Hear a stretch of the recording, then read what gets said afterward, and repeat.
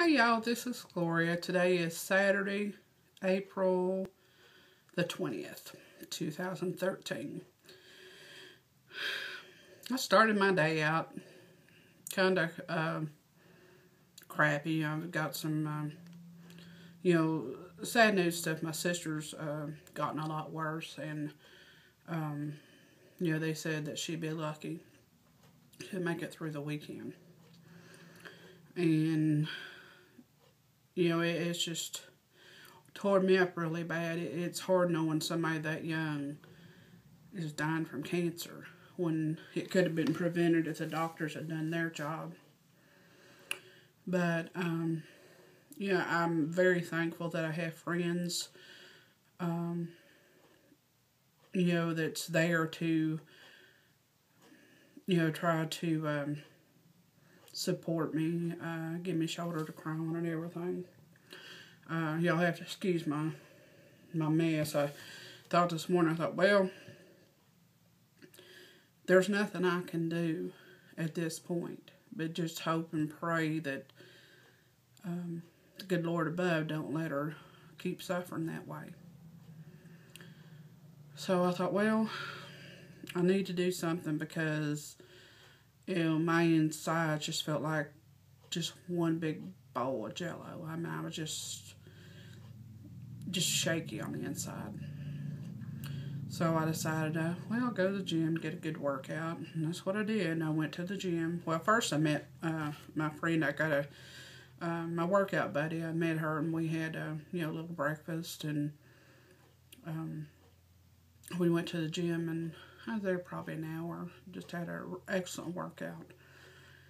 And then I told her, well, my husband called me and told me he was in town if we wanted to, go grocery shopping or what have you. So I thought, well, I might be, a little something to help me get my mind off of stuff. So I met up with him, and we went and had some lunch. And I was telling him, I said, you know what? I can't keep beating myself up like this because it's out of my hands. It's in God's hands. So I told him, I said, well, let's do something. I got to do something. So I told him, I said, well, he said, what do you want to do? I said, well, I want to get my nose pierced. He's like, what? I said, I want to go get my nose pierced. I had it pierced once before, and it hurt, and I had it for probably about a month and never did get no better because the guy had me putting some kind of back tracing or something like that on it, and oh Lord, it stayed raw. So I took it out because the hole was actually bigger than the jewelry itself. So I took it out and let it grow back up, and I've always missed it because I'm always somebody like to be different. That's just me, tattoos and piercings, and not too many piercings though. So we just made a little drive, and I went to a place a guy I knew that was a totally different tattoo person, piercing person, and talked to him about it, and he made suggestions. So got my nose pierced. You can see it. See that? It's still kind of red, but I like it. When I saw Mandy Graves this morning on one of her pictures on Facebook, I thought, how cool. Well, I'm going to tilt it here because I got a different thing. But I thought, that's so cool, and I miss mine so bad, so that's what I did. Went and got my nose pierced. But it was something to get me out of the house. I showed pictures to my sisters and all that, and they said, oh, look cute. And I said, well, y'all need to get y'all's done. They're not as brave as I am, though. Well, my hubby's home from picking his car up in town. I dropped him off. But I just wanted to check in with everybody and let you know I'm still around. Oh, one other thing. Me and him went to lunch. We went and had Chinese, which I had the usual, I consider like snacky stuff. I had oysters and mussels, and tried wonton soup. I'd never had that before, and I thought, well, I'd try it.